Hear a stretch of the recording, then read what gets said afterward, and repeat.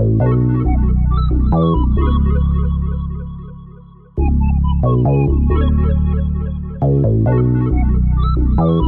to know what it is Quick is trying to say. Welcome, everybody, to episode 2 of the Four Tails Caught. Son of a already messing it up. See, look at you. Try it again. Start it over. All right. Let's do it again. Take 2. Welcome, everybody, to episode 2 of the Four Tails podcast. I am your host, Kyrun Silva, with my co-host, Danny J. Quick, in the building. That's right, man. How you doing? I'm doing good, man. You been doing all right? No, as you can tell, I can't talk this morning. It's man. Too early to be doing these. I know what it is. You're still trying to call it the Two Blurs, One Comic podcast, and it got your tongue tied. So when we get that out of your system, it'll be all right. See, now I'm thinking about that video with the tongue and going around. No. But, it could be. I'm just excited. Like, today is going to be a good day. We got all our podcasts up on Apple and Spotify, Google, and all that. So I'm excited about that. I was looking at the numbers. We got a decent amount of listeners yesterday, which is really good. And, I'm also excited about our guest today. Our guest today is got me hyped. He's got me excited. I've been up for like 2 hours just thinking about all the things I want to talk to him about. But before we do that, if you haven't actually listened to this podcast before, I am from Taurus Comics. I'm a writer and artist. Danny is from Fourth Wall Productions. He's a writer, and we are comic creators. The Four Tail podcast is a podcast that talks to and talks about indie comic books. We get into a lot of the nerdy stuff too, but we're here mostly to talk about comic books, projects, and things about that. And, we're here today to talk about a book that I'm extremely excited to get my hands on. That is Lumberjax 1 and 2. If you haven't gotten 1, you can get 1. I got 1 before. I think it was like 2 or 3 years ago. I can't remember now, but I loved it. Long time. Yeah, it was way too long. I don't know. We got to ask him about that. We're gonna ask him about it. All right. Well, why don't you introduce him? Why don't you introduce the man? All right. So what I'm gonna do is I'm gonna introduce this young man, and then I'm for the sake of journalistic integrity, I'm gonna act like I never met him before and ask him the real hard hitting questions. So, this young man, hailing all the way from Durham, North Carolina. They call it the Bull City. He is, how old are you, Morgan? 30, 32? See, he an old dude. He an old head in the game. And Wait. 30 is old? Because I'm older than that by a lot already. Well, you live in California, though, so that's different. This is true. Whoa. So he's an old head in the game because I know he's older than me. So he's my elder, so I try to be respectful. He is a natural born storyteller. I first met him at Church of Philadelphia, where he was a deacon and would pass around the offering plate. And I just found that he was a natural storyteller, and I was like, "Hey, man, I'm working on these comics. I want to see if you can help me out with it." And he told me no. He told me straight up no, that he didn't want to do it. But the squeaky wheel gets the oil, as they say. So I kept begging him. And here we are years later. And I would like to present to you all Morgan, the Deacon Iverson. There was so much going on there. It was a lot. I was man, that was a good intro though. That's why you don't let me that's why Kyrun should just do the intros, because I'm always just gonna throw random stuff in there. Hey man, listen, it's nothing wrong with it. I appreciate y'all having me on the show. Danny is he definitely threw a lot of random stuff in there, but there's nothing wrong with that. How much of that random stuff was true though? I definitely told him no, but it was because I didn't know. I didn't grow up reading comics, and I definitely didn't. Like, I had no concept of Black people reading or writing comics. So the idea sounded like the corniest, dumbest, quite possibly most embarrassing thing that I could have thought about doing. And I was like, nah, I'm not trying to sign up for that. Over time, I read his origin novel for Ace Blade, and I loved it. And over time, the ideas just started coming and growing. And I have always loved telling stories, since I was little, and I got away from it in school because I used to get picked on a lot when I was little. And the stuff that I was doing creatively, whether it was singing in the chorus or, writing stories or whatever, that I would get praise for. At a point, I was trying to distance myself from it because it was getting me beat up. So I think over time, it just kind of grew away, especially as I started to get into sports and other stuff. But it came back. Now, I got stories for everything now. It's an outlet for me, so I enjoy it. I mean, let's get back into that because you're saying that when Danny first reached out to you, you're like, Black people don't make comics. So what were you writing before that? Were you writing like sci-fi novels or something, or TV shows? What were you doing? Yeah. I mean, it was I was working on a sci-fi kind of post-apocalyptic story about a character named John Martyr, and it was sci-fi is the best way to put it, but I mean there were spiritual elements to it too. I can't think of I think the closest thing to it would have been like a Christian version of Children of Blood and Bone by Tommy Adeyemi. I was working on that, and when I met Danny and I read the novel, his Ace Blade origin novel, and I loved the way that he had done the novel, but I also didn't know that, he told me he had published it, and I was like, you what? And I had no idea. It was just stuff that I didn't know was possible. I definitely didn't know. Like I said, I had no idea that Black people could write comics. You know what I'm saying? Or write comics or had anything to do with comics at all because I didn't read them. So it was a new experience for me. Yeah, Go ahead. Last week me and Kyrun were talking about the same thing. I had that same experience, years before when I went to my first comic book convention. I was just like, people actually, like, I didn't know people, like regular people made comics. You know what I'm saying? Like, I didn't know that. I thought it was all, studios, Marvel and DC. Like, if you can put a comic book out, you got to have thousands and thousands and that's technically true. But, it's really just an eye-opening experience to be able to create something. So I'm just glad that you broke down and decided to come along on the journey, bro. Me too. Now, Morgan, when you were growing up, did you read comics at all? No. Okay. I didn't read comics at all. So, I mean, I watched Batman animated series. I watched Dragon Ball Z, watched Power Rangers. I watched X-Men. I watched Spider-Man sometimes. But, I mean, the cartoons, I love Bugs Bunny, Daffy Duck, and I love that stuff. I love Tom and Jerry, but I didn't comics. Like I said, I don't know that I had access to it. And none of my friends that I knew of were reading comics. And I don't know that I knew if there were any comic shops in Durham or anything like that. So I don't know how I would have been exposed to it outside of like a friend, putting me on to it. So at least you had friends growing up, because I only had the one, and he definitely wasn't reading comics. So you were more popular than I was in high school. Didn't you do sports in school too? Yeah, football and track.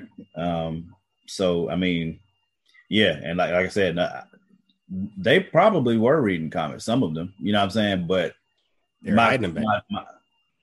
They're hiding it because back then, I mean, it wasn't cool to read comics or even watch anime or things like that. It does seem like within the last maybe 10, 15 years, the nerdiness that you could have and be exposed to has now been able to be more normalized. Whereas before, you said you liked something like comic books or anime or even cartoons, you get your ass beat. Quite possibly. But that's what I'm saying. It was. I don't remember if I used to talk to people about Dragon Ball Z. I know I used to rush home. Once I got on Dragon Ball Z, I used to rush home to see it. And there were days that I rushed home to see Power Rangers. You know what I'm saying? But I love Teenage Mutant Ninja Turtles when I was growing up. You know what I mean? That I was a huge fan of that. Like the movies especially, and the video game. That video game is still all time. Like I would play that video game right now. Which one? Turtles in Time? You talking about? No. The joint one, and on the NES? NES?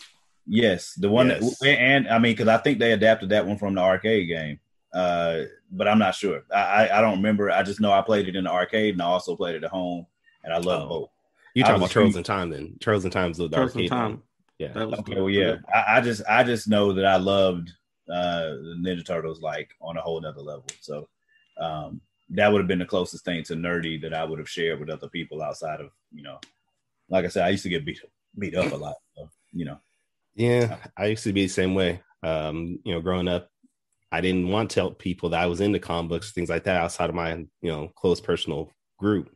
Because anytime anybody found out anything about that, you get that stigma of being, uncool, whatever. And, being junior high school, you wanted to be cool. You wanted to be known. So I do like that nowadays. It's all right to show the things that you love and appreciate and not get hazed for it anymore. Yeah. I mean, it's definitely been a huge cultural change. But I think that's also because, thankfully there were already Black people out there in the creative spaces that were doing those things, but we had no idea. But they stayed in those spaces, and I think it kind of opened the door for the rest of us, not only to like it, but then once you learn that, oh snap, you're producing it too. Like you've been drawing for Marvel and DC and Dark Horse and all of these companies. Like there were people out there, there were artists out there. We just didn't know about them because we weren't exposed to them. And now we're in such like a renaissance of Black art and creation. I love it. Like that's one of my favorite things about the time period that we're in right now as a creative is we've finally gotten to the point where whether we get agency or not, whether people are going to give us the money to produce it, people are creating their own ways and creating their own communities. And that's allowing us to get this stuff out here, whether the industry accepts it or not. And now the industry has no choice but to accept it. So, and seek it out. I mean, that's the thing that I'm really excited about is, the industry now has realized the cultural change, in my opinion, but that's a political conversation. But yeah, it's just a great time to be a Black creative to me. All right, that's enough for the cookie cutter stuff. So I got some questions for you that I need answers for, bro. All right, I've been following your work for a while. I've seen you online. I've seen you doing your TikTok dances. I've seen your moves. I've seen all that. But I want to know 2 questions. Why is Lumberjax so angry? And why do you hate God? Okay.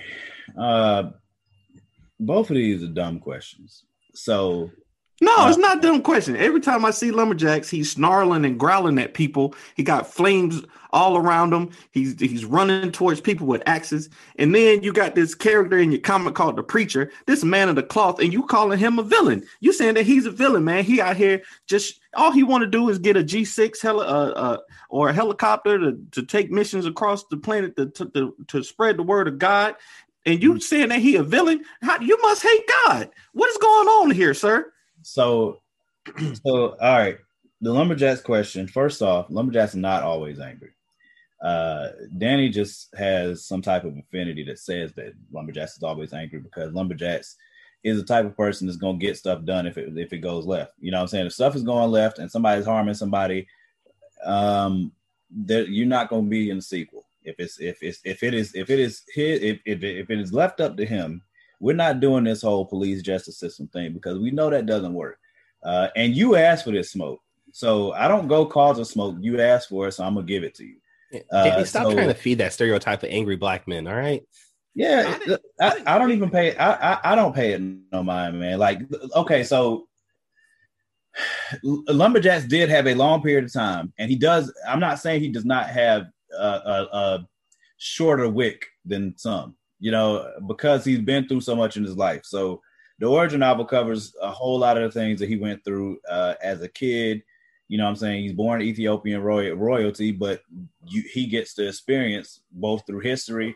He's not like we are. You know what I'm saying? Like that goes back to the thing I'm talking about, the Black Renaissance that we're in. And since you brought church into it, that is a part of this. Like because we now have access to Google, because we now have access to other streams of information that we would have never been taught in school. We would have been forbidden to get taught in school, and our parents weren't going to teach it. More Black people of the millennials, the generation and below, are starting to learn the truth about our history. You know what I'm saying? That we were not always slaves. And the narrative in the education has always been in this country, you were always slaves. So be grateful for what you have. And Lumberjax is telling the story to show that, number one, not only were we not always slaves, but we've been royalty this entire time. and to expose the BS that happens in a lot of African nations and a lot of Arabic nations where, you know, America is extremely guilty of, you know, staging coups. And that's what happens to Lumberjax in Ethiopia, which is what made him a refugee to New Orleans. And because of the things that happen, I don't want to spoil everything, but because of the things that happen. Yeah, I don't think you're supposed to be telling people that. I don't think you're supposed to be telling people that yet. No, it's okay. Tell all the details. Listen, it's in the origin. It's in the origin novel. There's a coup that's staged, and that is what causes Lumberjax to have to leave Ethiopia.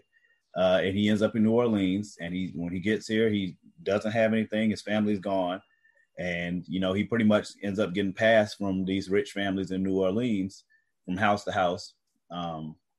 And pretty much, I mean, he wasn't a slave, but might as well. So basically, you just said that you didn't want everybody, our history to be seen as slaves, but then you're gonna make a character who's literally a modern day slave who then becomes a superhero.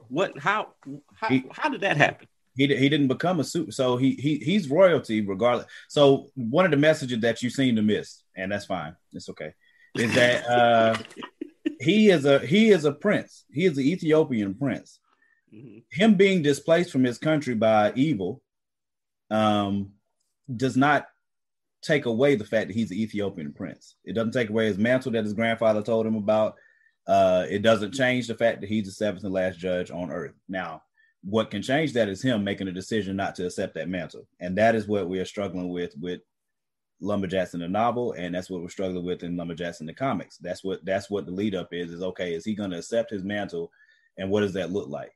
You know, so he starts off as that, but he rises through it because of him getting opportunity, and then he becomes an absolute monster beast that he's always been. So, but he goes through hell. Like him and his family go through some hell, and that's covered in the novel, and that leads up to the comics. So, you know, in Lumberjax #1, you don't see the preacher yet because, you know, we're dealing with injustice in that one.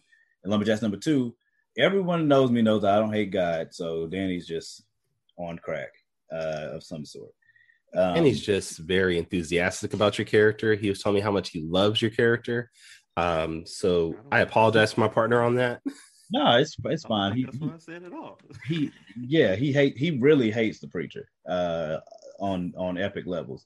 But that's fine. The goal that I have with the preacher is to somewhat agitate, educate, and kind of hold a mirror up to the church and some of the things that take place in the church. It's not about.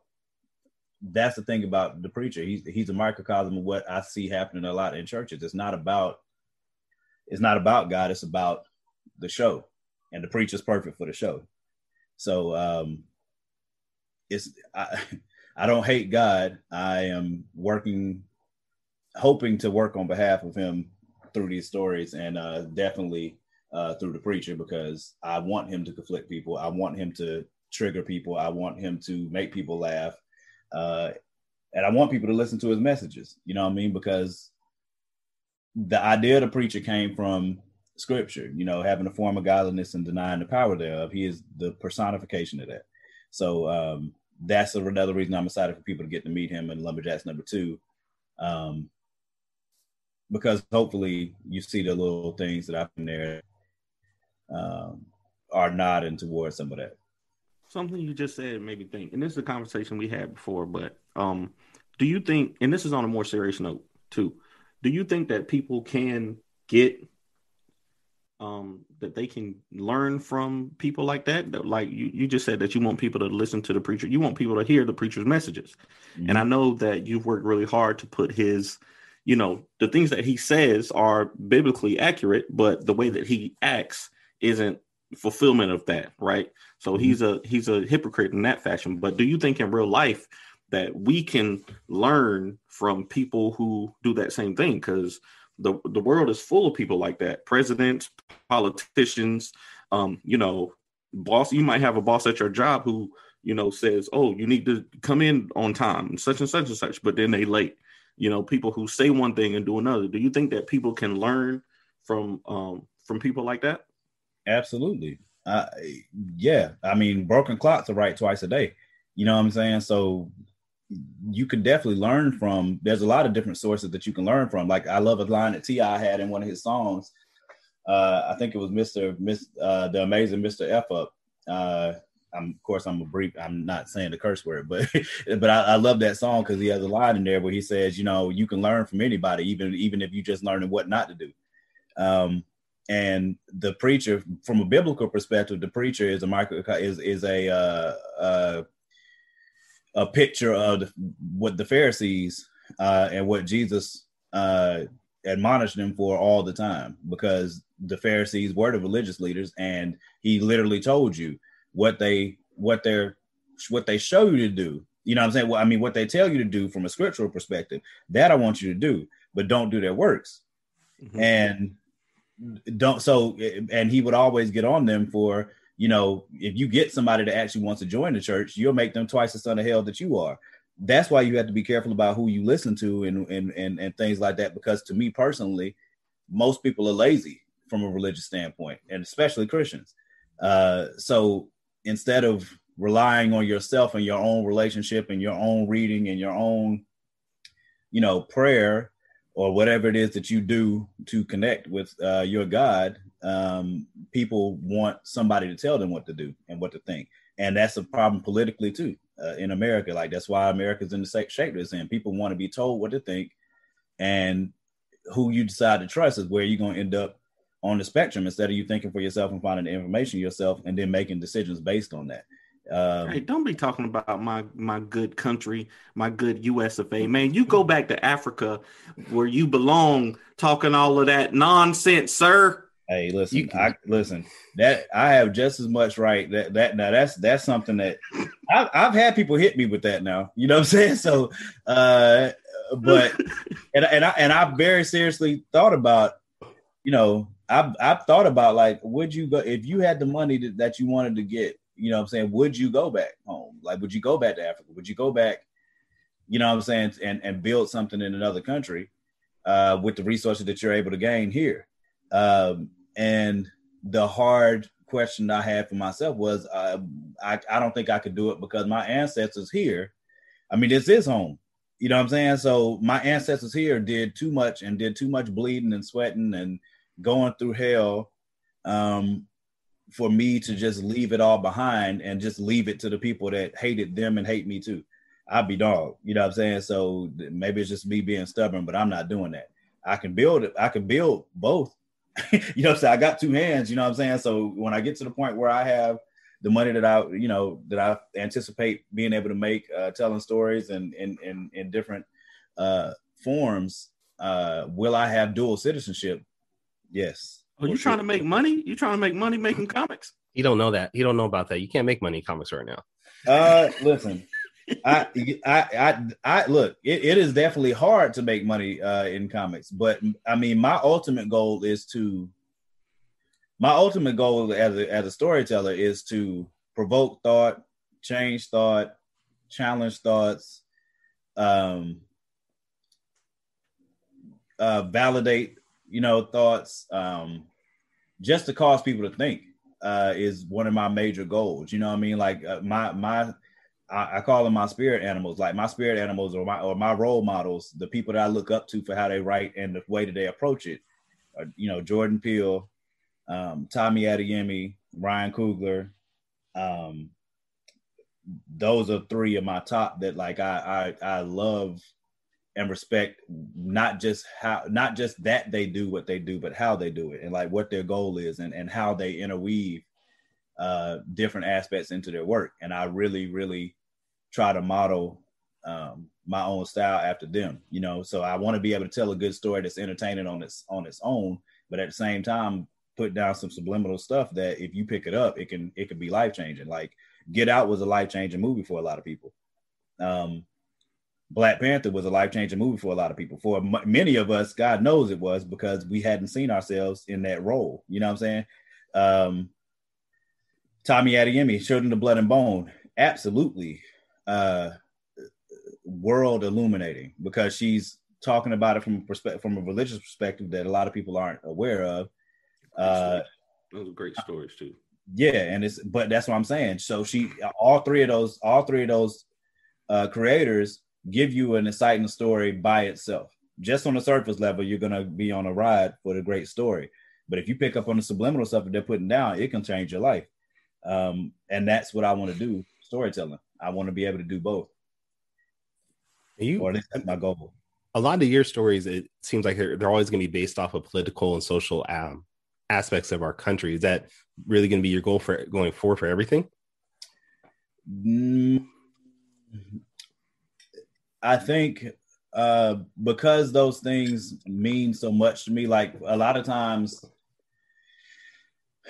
I don't know, because I do want to challenge myself to write different things. Like I definitely at some point want to write a deep love story. You know what I'm saying? Things that mean a lot to me are what drives me. Like, and a lot of times for my characters and for the stories that I tell and create, it comes from a place of something that I see in the world that bothers me that I wish that I could fix. And I create conduits in order to be able to address those problems or at least illuminate it to the rest of the world. So that's conduits, huh? I hear you. Yes, that's social. Don't do that. That's social. Social issues, religious issues. And you about to get knocked out, man. So social issues, religious issues, political issues, just regular relationship issues. So I mean, all of those things I definitely have a plan on covering throughout my career, and I'm looking forward to it because I just feel like one of the things I want to be able to do most is be able to tell stories that people connect with, that resonate, and that, you know, like I said, can hopefully either change somebody's perspective, give them a perspective that can help change your life. Because I've been through a lot myself, and I could put that into my work. And I'm really big on, if I made it through it, you can too. And trying to help somebody else get through what it is that they're going through. That's really big to me, and I want to do that in my storytelling too. Nice. So speaking of that, you said that you want to help people connect to stuff, and I feel you. And I would never discourage a creator from creating. But there's a story that you told me about that you're working on that's just a little too scary, that I don't think will ever be able to help anybody because nobody's going to be able to get through it. Can you tell us why you would create something so vile and disgusting and horrifying, and how is that supposed to help people? Okay, wait, what are we talking about here? So he's talking about a story that I'm working on called Solitary, that is about a young man named Michael, who's possessed by demons, by the demons. By the demons, not a demon, but the demons. Huh? I had to get close to the demons. He is a young man that is suffering with, you know, and that's one of the aspects I want to play with. You know, he's suffering with a demon. It's going to be presented, but you know, in the world, that's another interesting thing. Like one of the shows that I loved because they were approaching this topic was God, what's the show with Michael Coulter and Luke Cage? No.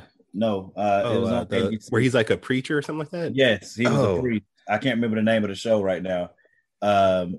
But I can't remember the name of the show right now, but I love that show because it approaches. So what we as believers in the God of Israel and, you know, Jesus, and those of us that believe in demons and all those things, we see schizophrenia as one thing. And it's defined as one thing in the Bible, and science sees it another way. And I want to somewhat, you know, deal with that but on a spiritual level, I also want to be able to show it, the fight on the spiritual level, but also how that affects things in the regular world for people that don't believe. And so, I mean, the goal of the story is, yes, I do have all intentions on scaring the piss out of people. Like, that's because I've always been into scary stuff. I've always been into scary movies. I've always been intrigued by ghosts and ghost stories and other stuff like that. And I'm really excited to be able to try my hand at scaring the heck out of people, like I've had people scare me. But I also want to tell. I had to go watch Lion King just after him telling me about it. I had to like sit and watch the nicest movie I could find just after the nicest movie, the one where the dad gets killed and you have to worry about hyenas biting your ass, huh? Yeah, that's the nicest movie. About the circle of life.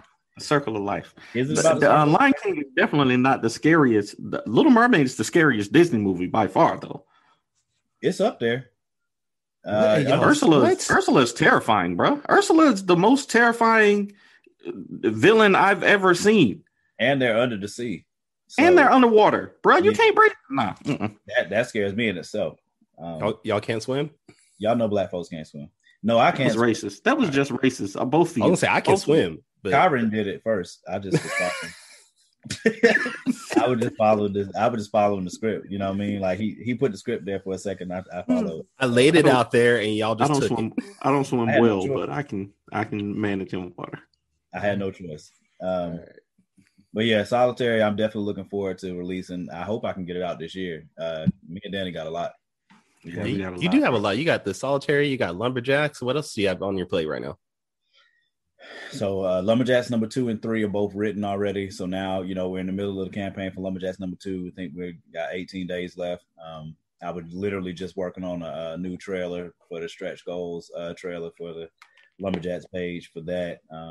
Trying to make sure we maximize that campaign because, whatever money that we raise that's over, like we've been blessed to be, we're almost $3,000 over the goal, like, which is, that's a huge deal. Congrats to you and the team. Thank you, man. Look, me and Danny been y'all been hustling. Yeah, so it's it's Morgan putting in that work, man. I'll be trying to tell him. It's those TikTok video dances he be doing. He be getting those that's the one. That was the one, man. Them TikTok dances do it. Hey, sometimes I was surprised how many, I was definitely surprised that was a thing. Some cougars, they trying to support you, man. I don't have a problem with that. You know what I'm saying? I'm single right now. I accept all the love. Do you want to throw out your socials? So if anybody wants to maybe hook up, hit sign. We'll do that. We'll do that at the end. We're not going to do that to my man. We'll do it at the end. Hey man, listen. We're here to support you in every way possible. That's what this podcast is all about. Hey, I appreciate that.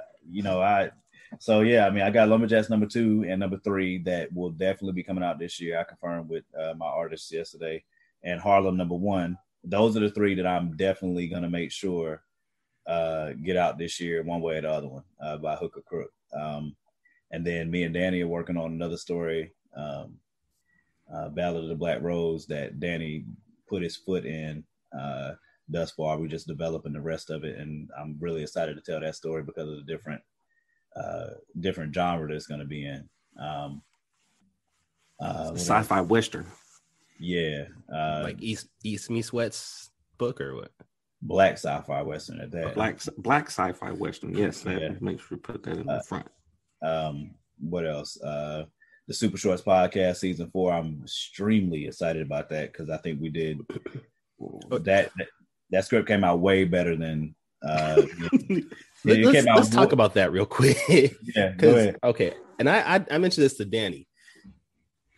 You particularly, Morgan, when you do your voices for Super Shorts, you really get into that. Like you put yourself in that in each character you voice. Do you have any background in like theater or something? Because you get into that really well. That's just a natural thing.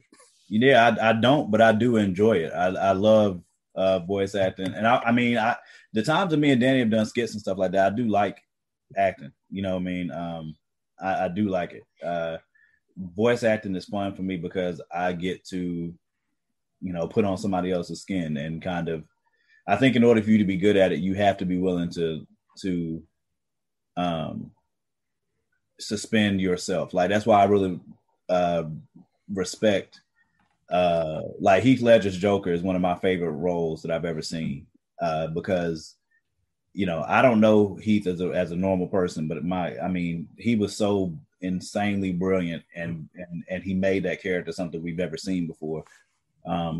Denzel in Training Day, like I legit thought he was insane. Like I was like, Denzel has gone off the rails, like real talk.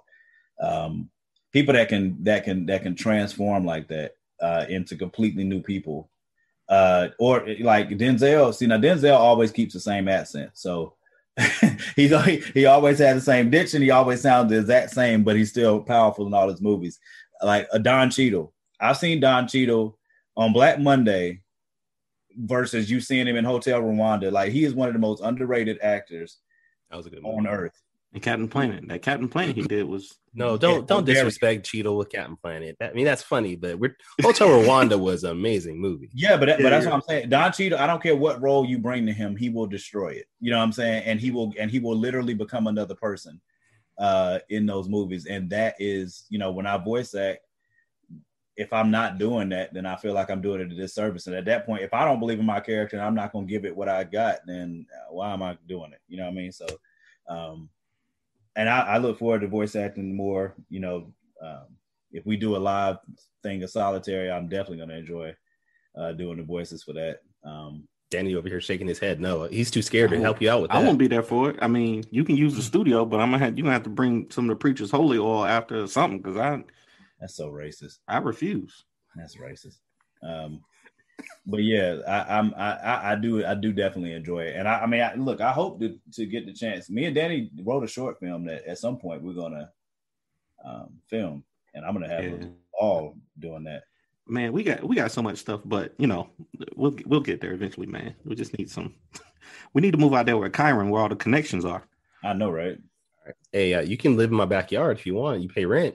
That's what I'm talking about. I can't afford 4 inches of land out there where y'all at, bro. It's ridiculous. All the way through. A 1-bedroom apartment in Sacramento right now is over $1,000 a month for a 1-bedroom apartment. Y'all can have it. I mean, Durham is getting there. Durham. Yeah, you're right. Durham is getting ridiculous. Durham's prices are insane at the moment. Like, I'm literally trying to just throw money at something and get something before it's all gone. Wait, sidebar. How much is your guys' gas right now? Because I remember we had that little thing on TikTok where we were like 240, 250. Yeah, about 240 something. What, y'all like $4? You okay, Kyrun? You all right? Are you all right? You okay? How much is your gas? Like $4? $5? Don't say $5. I couldn't imagine what it would be out there with y'all. Yeah, he took the headphones out and everything. God, I paid $4.30 a gallon. Yeah, the other day. Oh, that don't make no sense, bro. No, we ain't been there in a long time. Stay in the house. Telework from now on. Yeah, man. You know what I'm saying? Get one of them scooters. I know y'all got them. The Silicon Valley's like right down the street. So no, get you a Tesla. Quit playing. Right, okay, Silicon Valley is like 3 hours from me. 3-4 hours, thing. bro. Same thing, bro. Charlotte's 3 hours from me. So. Yeah, it's like I'm gonna spend my gallon of gas I just bought getting down there to get the scooter. No, bro. You just take like a train and something else fancy y'all got fancy stuff. I do have my airplane in the backyard, so I could probably take that. Or I could take my horse, Yeah. Concrete cowboy. Gallop on out there. You'll be all right. Concrete cowboys out this hole. Do it. You got it. All right, thanks. I appreciate it. All right, we off the rails on this one now. All right, so let's talk about Lumberjack, because I've always wanted to know, why did he have a giant axe? Like, is there anything particular as far as the concept that you're like, I want him to have a giant battle axe? So when I was coming up with what weapon I wanted him to have, I didn't want him to have a weapon that everybody else had, but I also had to make a decision. I knew if he's carrying a big axe made out of dicarbonate steel, like in our universe, dicarbonate steel is one of the strongest, if not the strongest. I don't know if me and Danny determined that, but it's extremely strong and extremely sharp. It's like a vibranium adamantium level strong. I wouldn't say vibranium because it doesn't. You got me. You see, you're trying to make me give away trade secrets. It's strong. It's strong. It's extremely strong. It's extremely strong. It's the strongest. It's the strongest. Is it? Are we calling it like a natural element, or is it like the? No, it's an alloy, because it's the strongest alloy that we have now. Yeah, DL made it. So Ace Blade getting one of them blades. Yeah, eventually. At some point, like DL doesn't hate Ace Blade. Jax just dislikes him strongly. So.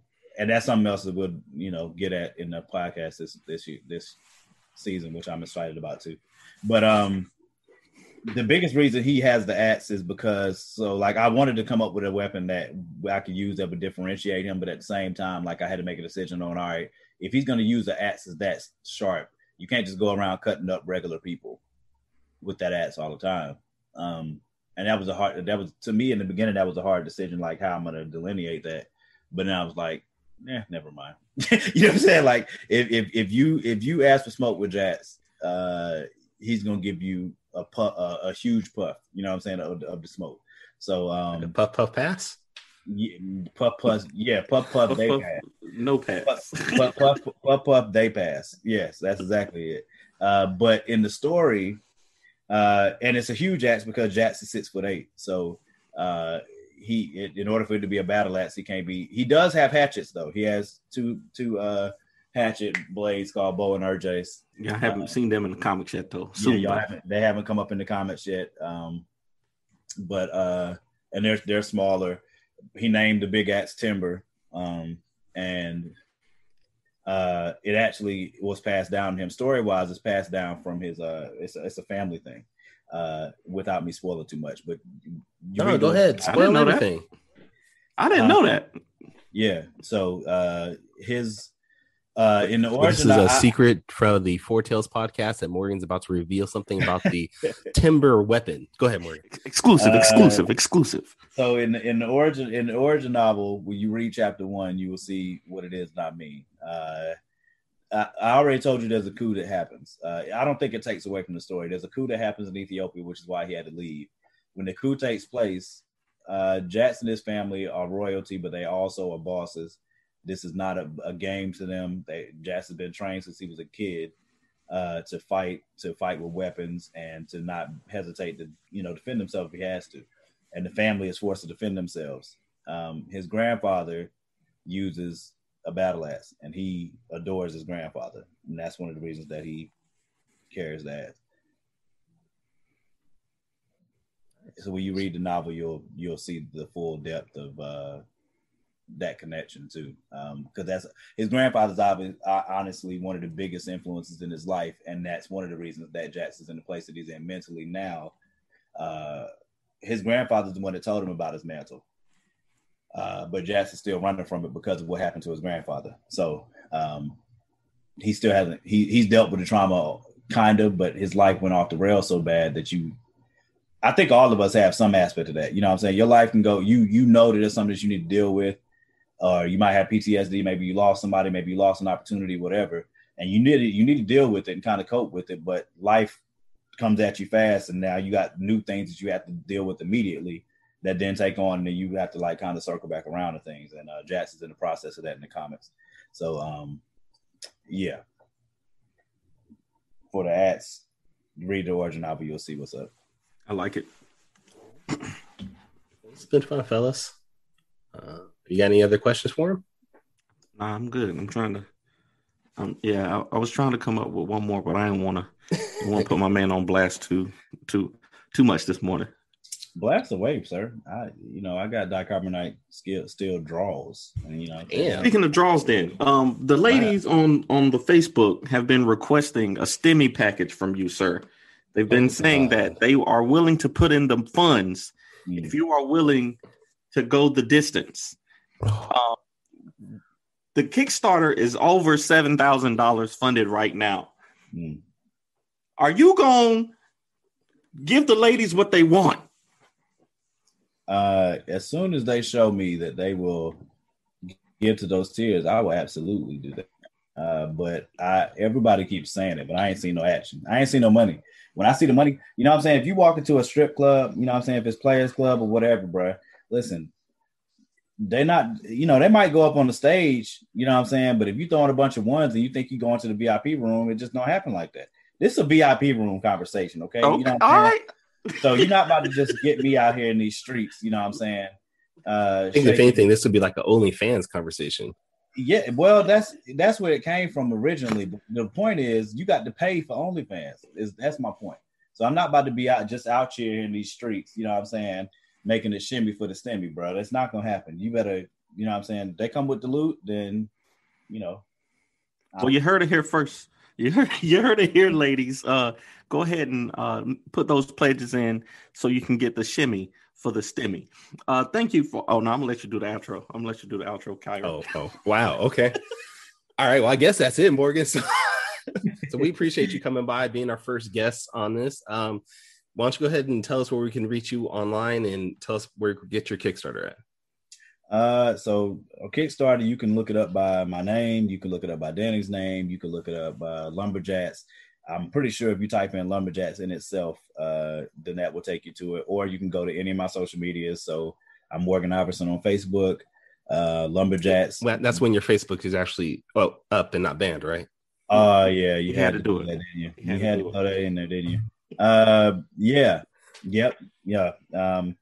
If when I'm not banned for mediocre, terrible, really dumb reasons, then yes, you could catch me at Morgan Iverson on Facebook, Lumberjax on IG and Twitter. The only difference that you put the E in lumber is a 3.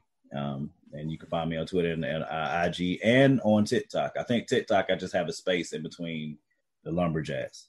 But yeah, those are my social media sites.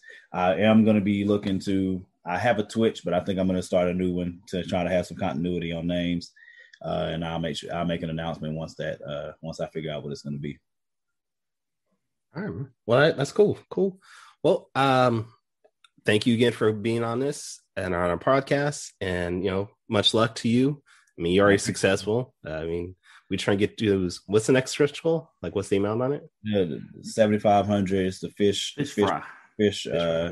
plate. Yeah. And how far away are you from that? We are a little bit under $500. I think you got that. Hey, look, yeah. When we get to $7,500, everybody's getting their very own vial of holy oil from the preacher himself, and also the digital copies of Hot Shot #1 and The Surgeon. So, and The Surgeon is definitely a Kickstarter to go back immediately, because Lori and John put their foot in that per usual, and it's definitely a great campaign. So go back. I actually just read the first 2 issues. Like I've had them for a while, but I just read them and they're really good. But we'll talk about some actual comics next time on the next episode. Yeah. All right. Well, thank you, everybody. And Danny, thank you again for being part of this podcast, man. Anything you want to tell the people before we go? Nah, man, I'm just happy to be here, man. I appreciate you making this platform, and it's fun already having a lot of fun talking to creators and getting to ask these hard-hitting questions. All right. Well, where can we get you and find you at, Danny? Oh, y'all know me. The Ace Blade on TikTok, Twitter, Instagram, Facebook. All right. And you can find me at tauruscomics.com, at Taurus Comics on Twitter and Instagram. And you can find the Four Tales podcast at fourtalespodcast.com. That's the number 4, TALES, and then podcast.com. Thank you, everybody, for checking out this episode, and have a great weekend. Music provided by Quick Made It. That's QUIXKMADEIT. Find it on Instagram, Twitter, YouTube, all